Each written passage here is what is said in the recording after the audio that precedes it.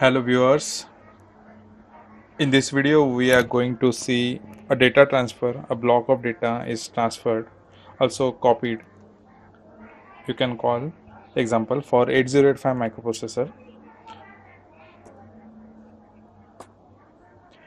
Let's understand this problem. Here we have to transfer a block of data which is stored from 2500H onwards. The destination is 3500H onwards. The length of a block is stored in 24FFH. So this is a visual explanation. 24FFH location stores the length. What is the length of block which we have to transfer? From 2500 all data will go to 3500. So after we run the program, we will have a output somewhat like this. This is the explanation with the sample data in a memory. So 24FFH contains 05. That means we have to transfer 5 bytes starting 2500 onwards to destination location 3500 onwards. So after you run the program, you can see all data bytes are copied to the location starting 3500H. So this is the logical explanation in flowchart. We set the counter will be 5. In our case, we are going to pick this counter from the memory location. Starting addresses will be set for source and destination. Then we'll take a byte from source to accumulator, from accumulator we copy to destination. After this action, we'll increase the addresses and we'll decrease the counter. When the counter is 0, we'll stop this loop. If the counter is not 0, we'll repeat this action. So once we pick the counter, those many number of times the action will be executed. This is the flowchart explanation with the program. So first line, that is LDA, is loading the accumulator with 24FF address location value. So that will be the counter. That counter is then copied to register C. Then initializing the addresses in next lines, that is LXI H and LXI D with 2500 and 3500 respectively. Then there is a loop action.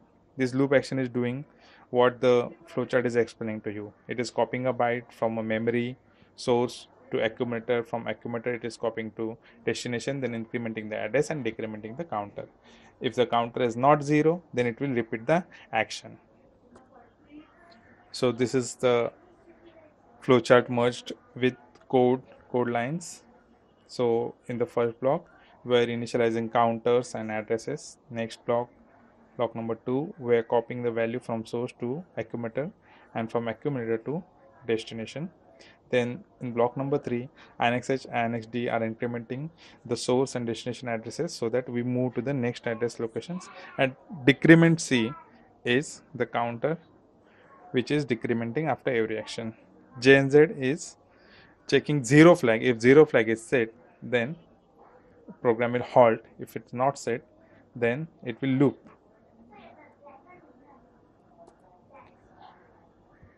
This is a visual explanation. Beginning of with first line LDA 24FF, we see 05 is being copied to accumulator from the address location 24FF. Next line is copying from accumulator to register C, the value 05. LXIH is loading HL pair with 25 and 00. LXID is loading 3500. Then 2500H value is HL register pointing to. So here HL pair is holding 2500. So when we say move A, M, that value 67 is being copied to accumulator. From accumulator, here this line stacks D is sending to 3500. Stacks D is taking address from DE pair, that is 3500, and there it is copying the accumulator content. INXH increments HL pair, INXD increments DE pair.